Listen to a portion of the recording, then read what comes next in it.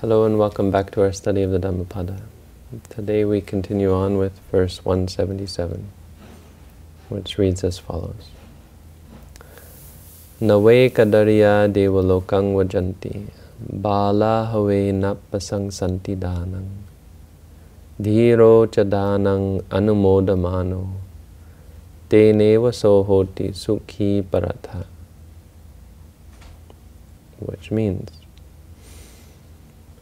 indeed, the stingy do not go to heaven. Fools indeed do not rejoice in gifts.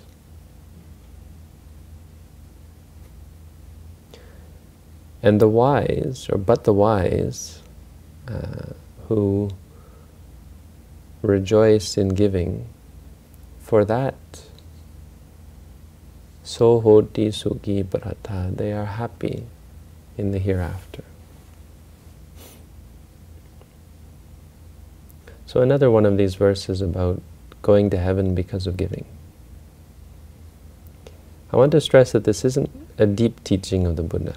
I don't think you could look at this and find some deep psychological or meditative lesson from it. I'm going to get something of that sort from it, but a little more from the story, and we're going to talk about why it is. I mean, what's interesting for us as meditators is why is it that things like giving there's a claim that they lead to things like heaven. I mean, there's a lot there, and it's quite, it's a source of skepticism. It sounds like a sort of self-serving teaching, where you teach this, and what you're really teaching is give, and not only give, as you'll see with the story, give to me, give to Buddhism. And that's the story is talking about how people give to Buddhism and how that's a good thing and it leads you to heaven. And that rings warning bells, I think, with many people. It's just the sort of thing that religious people do, is ask for gifts or talk about giving. I don't think Buddhism is innocent. I mean, Buddhism certainly is, but the Buddhist organization as a whole, there's far too much emphasis on giving. And so the emphasis on these sorts of stories has to be tempered with understanding that yes, giving is good, but there's no reason for us to emphasize this teaching to such a degree, besides a desire to get things, right? This is the problem, is that if there's a desire, then these are the sorts of teachings that are going to be emphasized. Now, that being said, giving is good, and giving does lead to things like heaven, but heaven has never been our goal in Buddhism. And this teaching, I'll tell the story, I won't drag this out too much, but this story was taught to a king. And that right there should tell you the sort of the level that this teaching is on. This king wasn't Bimbisara, who was a Sotapanna and a meditator, and a very powerful individual. This is King Pasenadi, who was a bit of well, he wasn't, what's the word? He wasn't the sharpest knife in the drawer.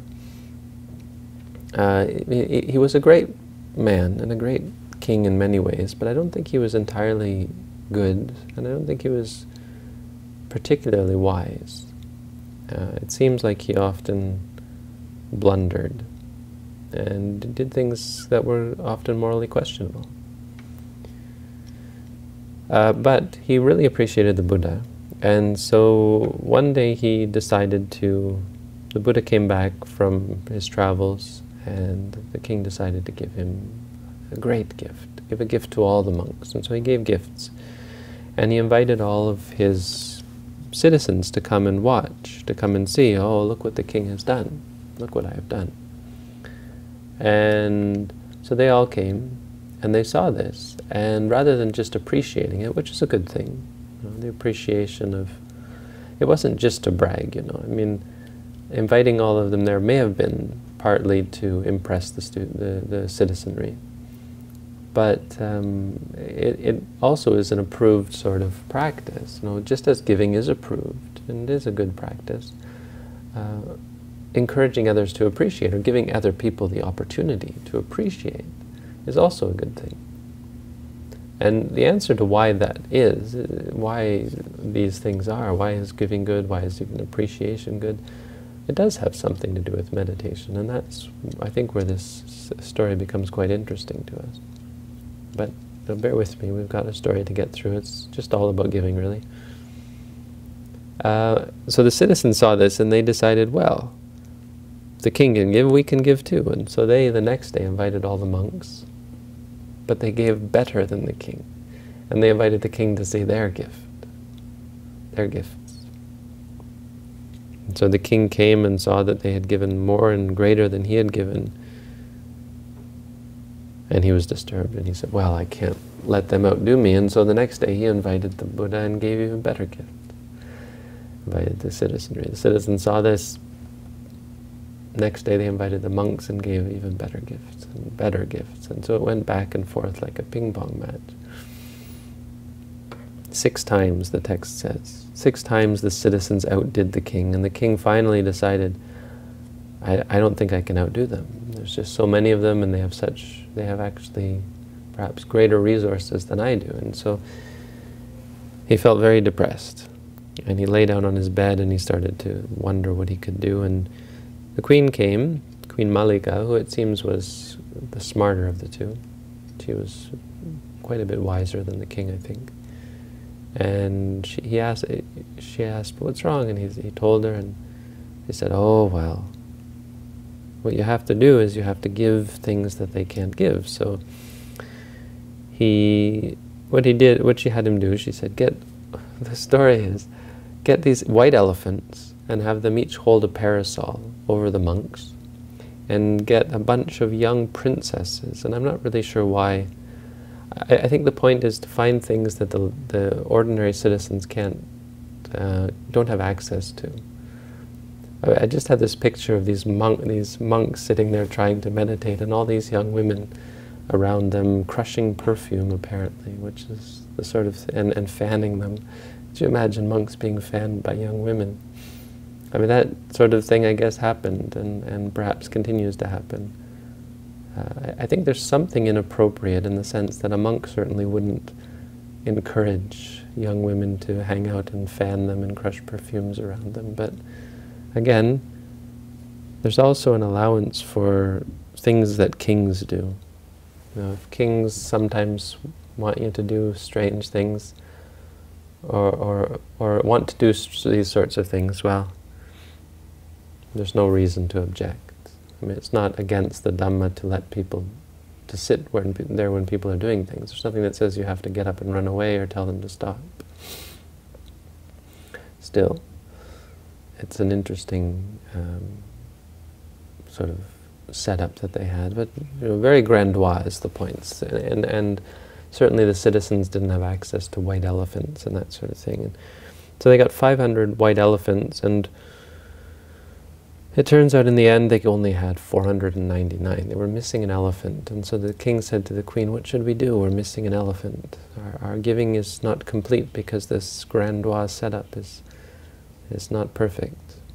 One of the monks doesn't have an umbrella, isn't going to have an umbrella. So she said, okay, don't you have other elephants? And he said, well, we have all these rogue elephants. These elephants are not trained. They're unpredictable. And they're very, very,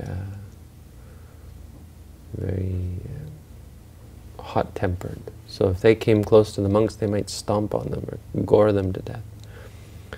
And the queen said, well, I know what to do. She said, bring us one of those monks, one of these elephants, one of these rogue elephants, and have it stand over Angulimala. Now, Angulimala was this monk who had previously been a murderer, a mass murderer. I mean, the story goes that he killed hundreds of people. He was feared. People were terrified. They wouldn't go near the place where the jungle where he lived.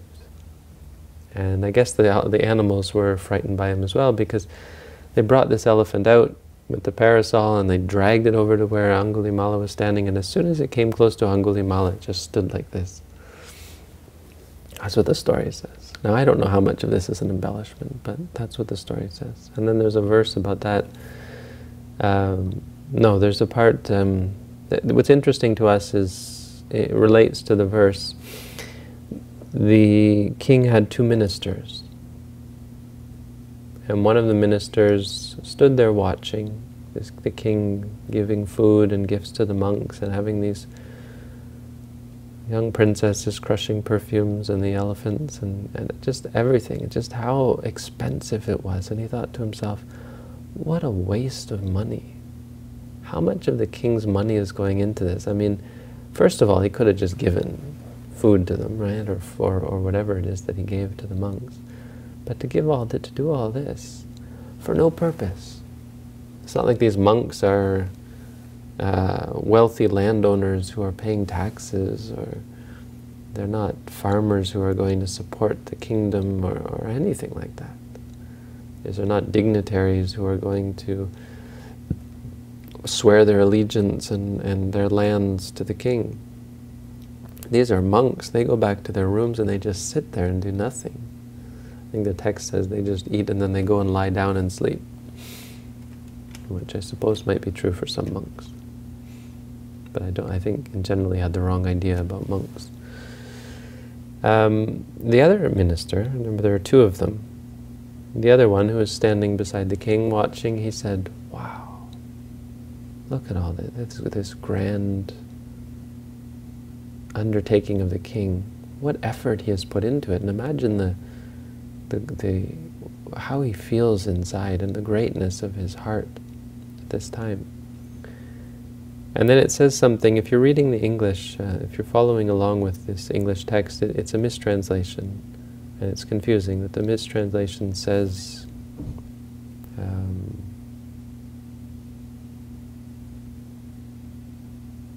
yeah, the mistranslation it's just confusing. But what the Pali says is, wow, this king, no one could give like this king. You know, that the English is correct. But then the next sentence is that there is no king who does not share or give the merit or the goodness, the benefit of the gift, the benefit of the giving, the greatness of the giving. Doesn't share it with all beings. Sabasattanang pating adinto namanati. Something like that. I think that's what the Pali is. There's no king that doesn't do that. So what he's saying is that absolutely this king must be sharing this with all beings, because that's what kings do, is the implication. And he says, so here I am and I appreciate, I will set my mind in appreciation for the king's good gift, the king's great gift, unequaled gift. And so he stood there appreciating it and saying sadhu, thinking, this is good, and it's good for me to appreciate, right? This was the theory, this is the idea. We'll talk about that. So, and then the monks asked Angulimala, hey, you must have been really afraid with that rogue elephant standing over you. And Angulimala said, no, I wasn't afraid. And the monk said to the Buddha, yeah, Angulimala, listen to him brag. How could he not be afraid? And the Buddha said, oh, no. There's no way he's afraid. And there's a verse there as well. We'll skip over that because it's not really related. It's just sort of a side story, this Angulimala thing. But then the Buddha got up and left. And the king was bitterly disappointed. He thought, I gave so much. I stood before the Buddha, and the Buddha didn't even say thank you. Didn't appreciate. I mean, thank you is not a word they use, but he didn't express appreciation. He didn't even say anything. He just got up and left. And he didn't get angry at the Buddha, but he thought, something must be wrong. What did I do? I must have failed in some way. The Buddha is disappointed in me. I must have given something improper or not enough, or I don't know. Something was wrong with what I did. So he went to the monastery, caught up with the teacher, the Buddha, and asked him. He said, "What did I do wrong?" The Buddha said, "You didn't do anything wrong. Everything you gave was perfect. In fact, that sort of gift is not something, apparently it's something that a Buddha will only get once in his lifetime. So once, every Buddha, once in their whole life, they will get this unexcelled gift giving." That apparently was very impressive.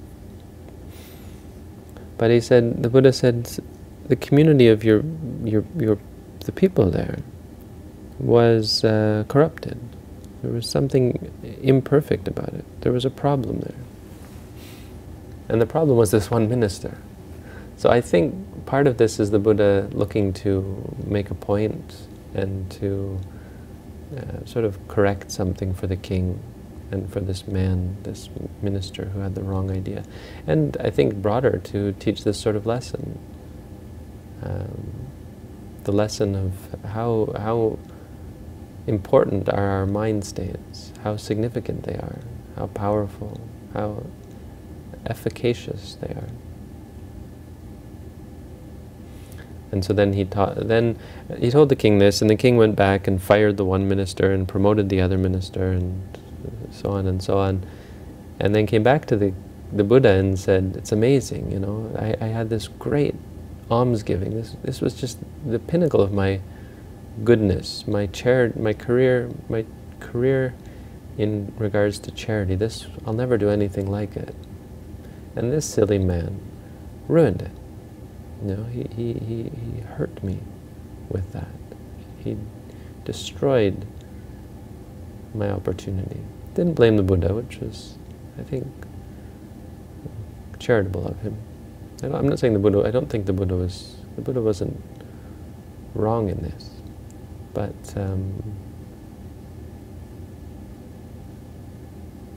there's the question is, and the point is that the idea is to teach a lesson.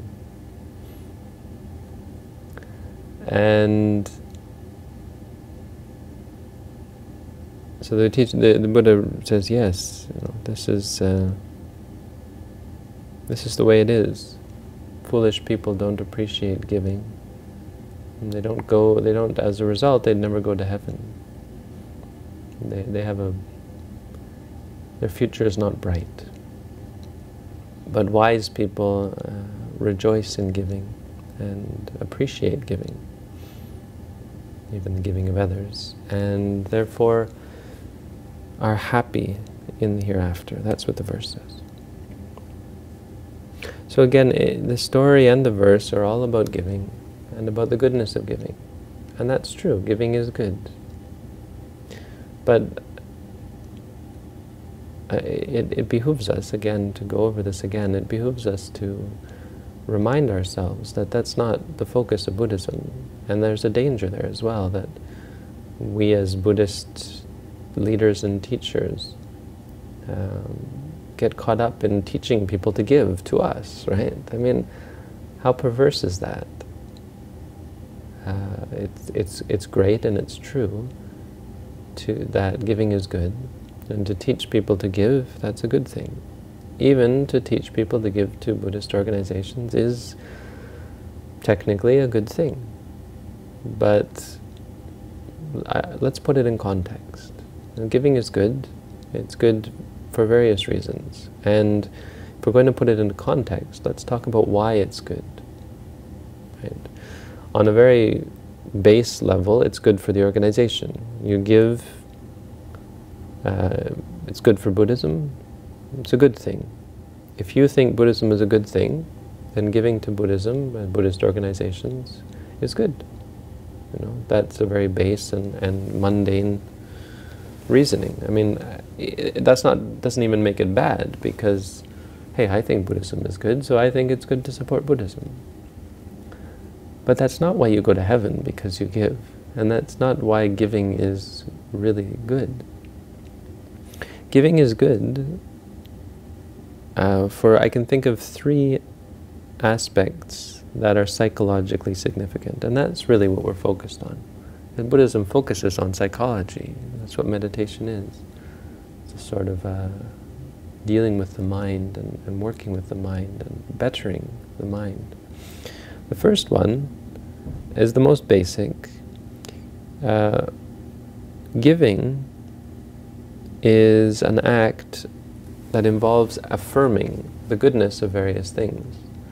The goodness, first of all, of the things that you're giving. So when you give food, for example, it's affirming in your mind that food is good. That might seem simplistic. I mean, that's certainly not the focus of someone who's giving, but it's a part of it. It's an important part of why it's a part. It's a small part. Not terribly important, I guess, but it's a significant part of why giving is good. Because in your mind, you have an appreciation of these things. I mean, I don't want to get into a talk about rebirth and how that works and how karma works from one life to the next, but there is a psychological impact that affects the mind that's going to have far-reaching consequences. This appreciation and affirmation of the goodness of good things. I'm talking about good physical things. So if you give good food, you're reaffirming your appreciation of those things. This affirmation is really a big part of the theory behind our meditation practice, because we do a lot of affirming. But our affirming is trying to affirm the nature of things. So we affirm that seeing is seeing. We affirm that pain is pain. When we say to ourselves, pain, pain, it's an affirmation. It's not the same sort of affirmation as giving, but it's a part of the same process. And so even just, what's most important is for us to learn how giving works. You know, why is giving good? Not so that we give more, per se, or necessarily, but so that we understand how the mind works. You know, it's interesting for us as Buddhists, and it's useful for us as meditators to understand why it is, or that it is, that giving is good. It's good because it affirms, first of all, good things, and that's psychologically significant. A person who is stingy, even in this life, you'll find that they are less inclined to enjoy the things that they hold on to. First of all, because they're always afraid of the loss. When you enjoy it, you eat good food while you lose money because of it. But even more so, just psychologically, they have a warped state of mind that is afraid or against good things. And the second thing is it's an appreciation of the recipient. So when you give to, this is why they say giving to Buddhist organizations is a good thing. I mean, it sounds so self-serving, but there's no avoiding it, because it's a good thing, because it brings your mind psychologically closer to the organization. If you give to, I was going to say if you give to poor people, if you give to poor people, there's a different psychology there, but there could be an argument for bringing you closer to poor people. Why? Because it's great to give to poor people, but you're not supporting in all circumstances the best of society. So it's a different psychology there. But the psychology behind giving to a Buddhist organization is the appreciation of the organization. It could also be because, oh, you feel sorry for these Buddhist monks who live off in the forest. I have had that happen. People who felt sorry for me and therefore gave me food, but that's not usually why we give, why we support. It's not why we would support a university, for example, or a student. People don't give scholarships because they feel sorry for the students, usually. They create scholarship funds because of their belief and their appreciation of those things. And we generally have this idea that, yes, this is real, this is psychologically significant, but we maybe don't take the time. I don't think in a mundane setting or a secular setting, we don't generally take the time to appreciate just exactly how psychologically significant it is to support something. If you support Buddhism, of course, it brings your mind closer to, it reaffirms in your mind that Buddhism is good. Why would you give to Buddhists? There are other reasons, feeling sorry for poor people, feeling sorry for monks. But the reason you give in this case is out of appreciation. And that appreciation is an affirmation in your mind. So what that does is keep you close to good things. If you give to good places, if you give to corrupt and perverse organizations, then, well, that's an appreciation of those things, and so it has those consequences. So giving to Buddhism is good, particularly because Buddhism is a good thing. If you disagree, well, then you probably won't give anything to Buddhist organizations, but I would say the problem there is the lack of appreciation for something that is good. A person who gives is doing good for themselves because they appreciate something good. That's the second one. The third aspect of giving, that I think is, for all of these are significant, but this one is most significant, I think, for meditative purposes, is that giving is about also giving up. It involves an appreciation of contentment, or an affirmation of the rightness of letting go. You see, because in order to give something, you have to let it go. If you give something that is worthless to you, it's, of course, far less significant. And it's far less significant for this reason, that when you give something that has value to you, you're flipping the table, so to speak. You're changing from the mind that clings, that wants, that is happy to have, to the mind that is happy without, to a mind that is free from clinging. And so it's a mundane act, but it's significant. Giving is particularly useful for this reason. Out of all other good deeds, it's particularly useful because it involves letting go. So it doesn't have to be physical things, but even giving physical things is symbolically significant from a psychological point of view because it involves letting go.